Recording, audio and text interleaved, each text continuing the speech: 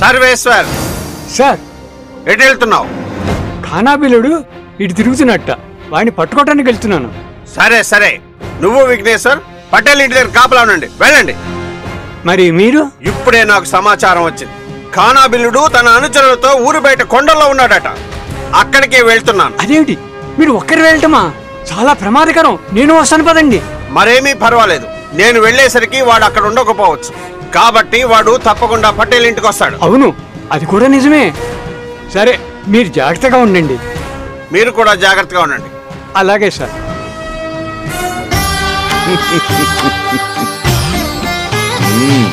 పిచ్చివాడ, ఎవరు దొంగలు, ఎవరు దొరలు? ఎవరిని పట్టుకోవడానికి రా నీ తాపత్రయం? ముందుగా పరుగులు తీస్తున్న నీ మనసుని పట్టుకో.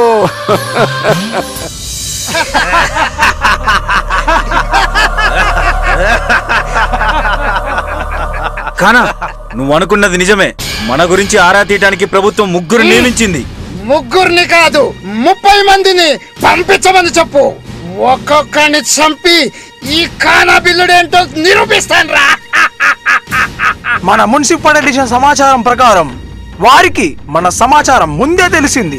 వాళ్ళు ఇప్పుడు సమాచారం వేరువేరుగా సేకరిస్తున్నారట. అది కలిసి ఉన్నా విడిగా ఉన్నా ముగ్గురు చూడాల్సింది ఆ సావే కదరా. తెలిసి తెలిసి ఈ ఖానా బిల్లుడితో సమాచారం రాబట్టాలని ఆశపడుతున్నారా? ఆశపడుతున్నారు. ఆ ఆశే వాళ్ళని పైకి పంపిస్తుంది. చూద్దాం ఏ దేవుడు వాళ్ళని రక్షిస్తాడో అది చూద్దాం.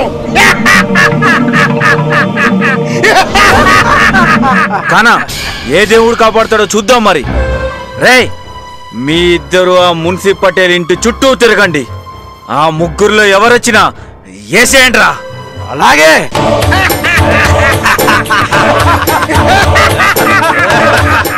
నా చేతిలో ఎవరు చేస్తాడో నేను చూస్తా.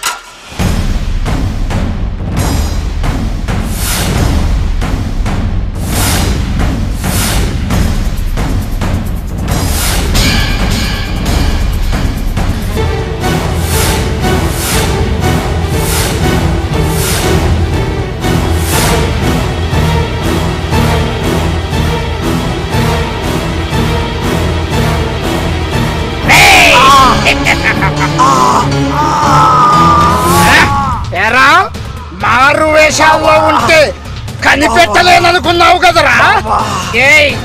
ఈ ఖానా బిల్లుని పట్టుకోవడం, ఈడి గురించి సమాచారం అందించడం ఎవడి తరం కాదురా. నువ్వు నా చేతిలో చేస్తావు, ఆ సమాచారం వాళ్ళకందుతురా, వాళ్ళకందుతుందిరా.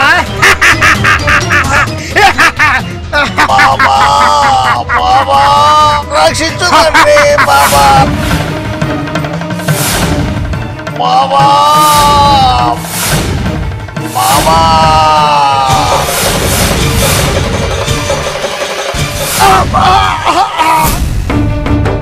రేయ్, నా ప్రాణాలు తీయటం కాదురా, నీ ప్రాణాలు కాపాడే వాడి గురించి ఆలోచించటం చెయ్యరా. పో పోరా, పో పోయి ప్రాణాలు కాపాడుకో, పోరా.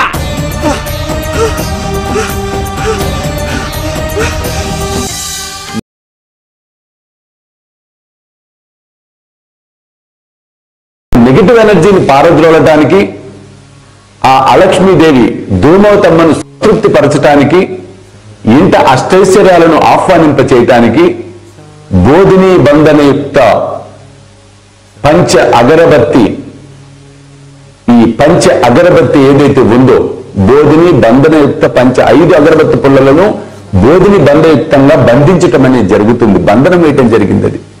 అది మీ ఇంట కనుక ప్రతినిత్యము కాల్చినట్లయితే మామూలు పూజా మందిరంలో అగరబత్తి స్టిక్స్ ఎలా అయితే వెలిగిస్తామో వీటిని వెలిగించినట్లయితే అందులోంచి వచ్చే ఆ ధూమం ఏదైతే ఉందో ఆ ధూమము ధూమవతి తల్లిని సంతృప్తి పరుస్తుంది. అలాగే ఆ ధూమము నెగిటివ్ ఎనర్జీస్ కి భయపెట్టి పరిగెత్తేలాగా చేస్తుంది. ఇంత ప్రశాంతతను అందిస్తుంది.